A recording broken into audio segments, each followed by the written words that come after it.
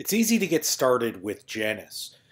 If you haven't already done so, you'll want to chat with Janis and you'll want to add a chatbot. You can do that up here as well. You'll see there's a few chatbots that I've already connected to this workspace. So I'm currently in a workspace called BotSheets HQ, and you can set up multiple workspaces, and then you can connect multiple chatbots. Now, this provides some context about what conversational experience we're going to manage. And you'll see here that I have a number of alerts.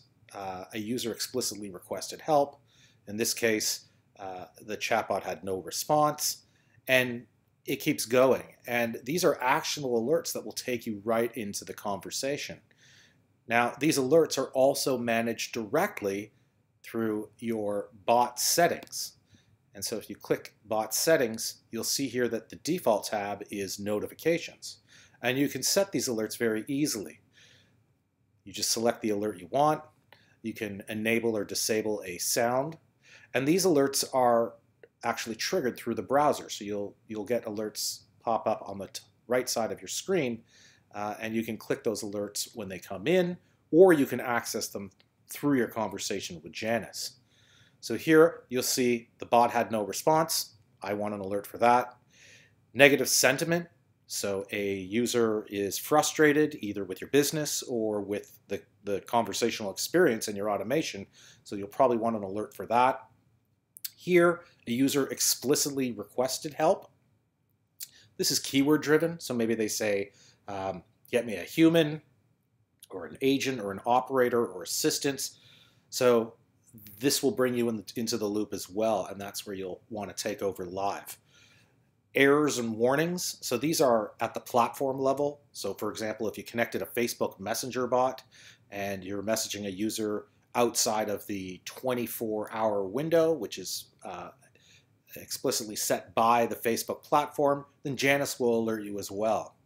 And then we have dialogue flow intents. So you can get alerts for any event in your conversational experience. Here you can see if the customer is impatient, and we could detect that and understand the intent of the user with the chatbot.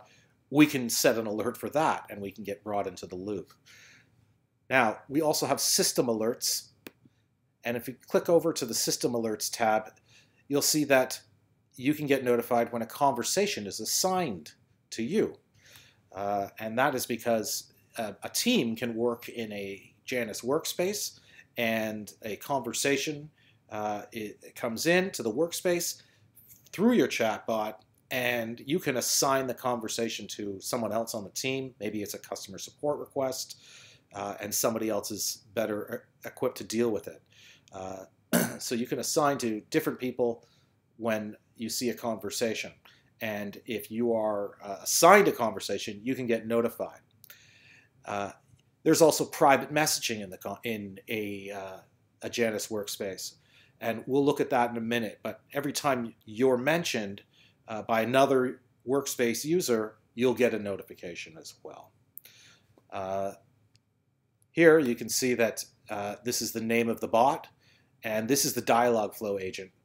And you can always, if you're using a different dialog flow account, you can just reconnect and switch the dialog flow account. So your login with Janis is separate from your login with your dialog flow account, and or they could be the same.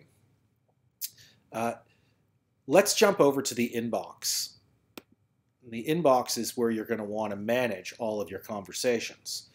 And so once you've connected a chatbot to Janis and gone through the setup, that would be in your conversation with Janis, you'll then want to message your chatbot, and you'll start to see conversations coming in here into the inbox.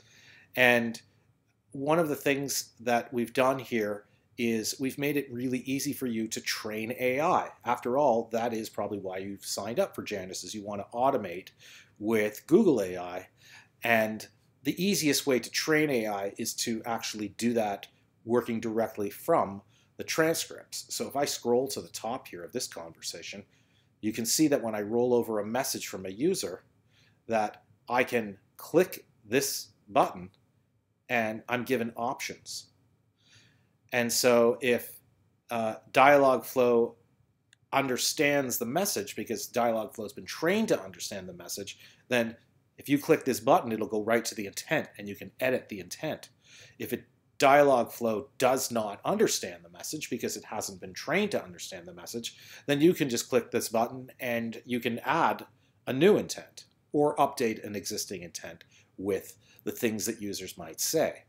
There's also other options as well. We provide pre-trained Dialogflow templates, or if you just want to answer some questions, nothing fancy, and you don't have time to train Dialogflow, then this is an easy option. You can just add your frequently asked questions to a Google Sheet, and you can import that to Dialogflow's knowledge base. So that is just a very basic way to train Dialogflow, but it does have its limitations. It is a good starting point, though, especially if you're not ready to invest time in training AI, and it does take time.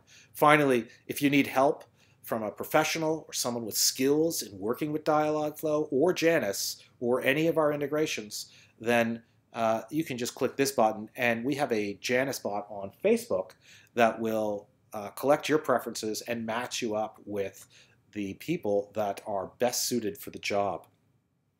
So that is a getting started video for Janis, and of course you'll want to follow the Janis community on Facebook or find Janis on YouTube, or check out our Medium blog, and you can get tips and tricks on how to take advantage of our capabilities. Also, if you're a Slack user, then you'll want to go to integrations, and you'll want to discover that one of our integrations is Slack, and you can learn more about that. And what that does is when you add Janis to a workspace, as I've done right here, then you can get alerts delivered to the workspace, and you can even pause and take over live and chat with users wherever they're messaging you from the comfort of Slack. Janis will create channels, open a channel for you to chat with your user, pause your automation when you send a message from a Slack, and then resume your automation when you're done chatting. So we can transform an existing workspace like Slack, or you can just simply use Janis on the web. And both your Slack workspace and your web workspace are connected together. You can invite new users to the workspace, and you can manage permissions for each user. In this case, I'm the workspace owner, and this person has admin access, and then other people on the workspace can have their own permissions. Maybe you only want them to train AI, so you give them that ability. Or maybe some people are going to chat live with an end user, but other people don't have those permissions. Maybe you want people to not be able to change the permissions for other users in the workspace. Or maybe you don't want them to access billing. Check these boxes and you'll enable that permission. As well, you can control whether a workspace user can interact with Janis here on the left. So those are the core capabilities of Janis, and if you set up your Janis workspace, then you're the workspace owner. So if you just click Workspace Settings, you can see here I'm the owner. And if you're an agency and you want to transfer the ownership of the workspace to your client at some point, you just go into this list, select who you're transferring the ownership of the workspace to, and then just click Save, and then they will become the workspace owner, and you'll see Workspace Owner next to that user here. And then they can set permissions for you. Again, don't forget to invite users to the workspace. You just simply click the Invite Users button, and you enter some email addresses here, set your permissions, and Janis will send the invitation. They'll get an email, and remember to check the appropriate folders. If you're using Gmail, check the promotions folder or check your spam folder just in case. And they'll get a link. They click the link, and they'll be added as a user to the workspace as well. Okay, good luck.